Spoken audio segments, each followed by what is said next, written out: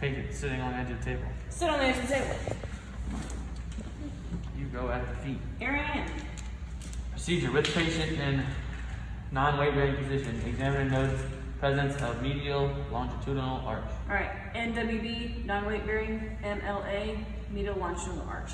So I'm looking right here. So right now, does he have a good arch going? Yeah. Yep. All right. So that's step one. Step two is? Examiner instructs patient to stand so weight is evenly distributed. Stand so weight is evenly distributed, please. All right. Now I'm looking at his arches. Did he lose them? No. They still there? All right. So that's step two. Step three? Patient performs a single leg heel raise on limb being tested. So let's say it's his right. We're going to single leg heel raise. I'm looking. He still has an arch. And then you go back down. If they have a problem with